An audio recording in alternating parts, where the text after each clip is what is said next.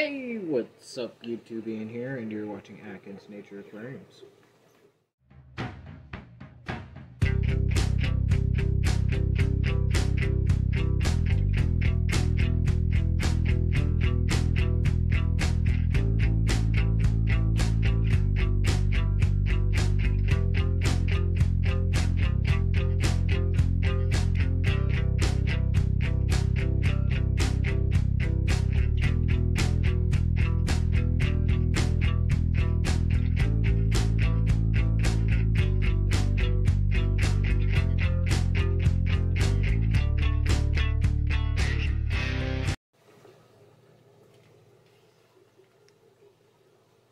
Alright, so today we got a little bit of a different video. Haven't really done anything like this, but I'm going to do a product review on the FZone CO2 generator that I use for my planted aquarium.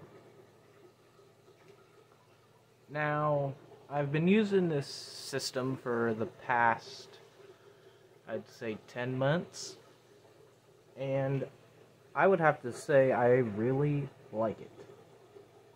That's it. That's the end of the video. You can click off, subscribe, comment, click that like button, and we're out. Do I do that too much? No. Okay. So, this system is not your traditional CO2 system. It is pretty much do-it-yourself baking soda and citric acid and water mix in a steel canister. So that pretty much means that you do everything in your own home. You fill it up in your kitchen, wherever you got a sink, some water, you know, all you need is a scale and a funnel. You're pretty much set. And if you get the kit that I put in the description, not an affiliated link, but it's what I use, and I paid full price for it. And so far I've bought one bag each of the baking soda and citric acid, 5 pounds, and I only use 200 grams of each baking soda and citric acid. So if you do the math here, we'll, let me see, if you carry the one, I think I'll just do the math on a calculator later, and we'll put it up on screen, of how many uses you get out of 5 pounds. So let's talk about how often I've been using, or having to change it. I recently put this on my 20-gallon high aquarium and changed it to a medium high tech. I don't know if you consider this high tech, medium tech. It's got internal filtration and CO2 and a budget China light, so we'll consider it medium tech.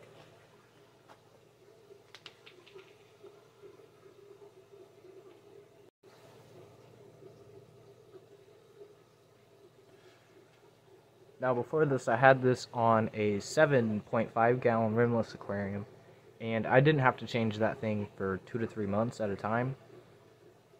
And I was running it at like a bubble every 2 seconds. It really wasn't that much CO2.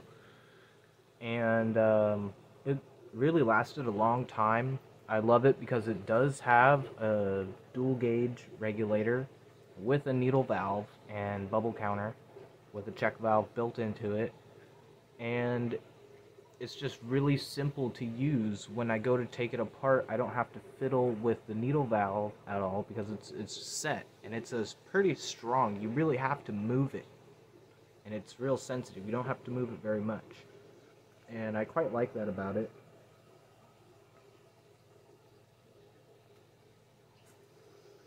Let's see, what else do I like about it? I've really had no issue growing any plants. I'll overlay some old footage of the rimless aquarium back in its prime, and I mean, it was just a lush forest of color and texture, and I really liked how it was going. But things changed. I like to change things often, so you know, we don't have things nice for very long around here. But I'm always experimenting and trying new things and trying to learn constantly. So, yeah. Now, last time I did a video about installing this CO2 kit, it did very well for me. It's got a lot of views. It's probably my best video right now.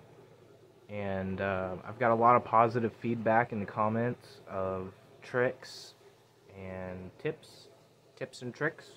Jesus.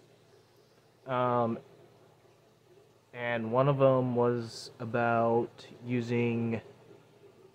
taking the 300 milliliters of the water that you would, instead of just pouring it into the canister, you'd pour that 300 milliliters into those thin water bottle ice trays. And then you pour that in and you freeze it. And then when it's all frozen, you go add that after you put all your dry ingredients in. And then you seal it up, and then it just slowly melts the ice at room temperature, and you don't have any loss of CO2. Now, I am a little bit lazy, and I have not tried this yet, but it seems very promising and smart to do. There was another one about putting the canister with the water first and putting it in the freezer. That didn't really make sense to me, so I obviously didn't do that. I ain't putting this canister in the freezer, risking damaging this kit. It's not a very cheap kit, but it's not super expensive. I'd say it's middle of the road if you wanted to dip your toes into CO2 and you didn't want to hassle with exchanging CO2 canisters. Then I'd say this is the kit for you. The biggest tank I'd say I'd put this on is maybe a 40-gallon breeder with some good circulation and maybe at 2 bubbles per second. You might be changing it once every 2 to 3 weeks. But on this 20-gallon here, I'm running it at 1 bubble per second, and I easily get 4 weeks out of it, if not more. I run CO2 pretty lean. I don't want to start gassing out fish because I have had problems where I put way too much in and I almost killed everything in the tank. So you do have to be careful with that. I'd say if you don't know anything about CO2, don't just rely on my information. You know, go on forums, go on other people's channels, just research everything about CO2, the negatives, the positives. I've noticed with this tank with the CO2, I'm trimming it a lot often, and I work a lot, so maybe sometimes I don't want to trim it and it gets out of hand. Recently I trimmed this and there's a little bit of green dust algae going on, but it'll die down once the plants start growing back. But I think it's a really cool and neat system for someone that kind of wants to do it themselves. They don't want to spend the extra money for a big canister, a nice regulator, you know, CO2-proof tubing and diffuser.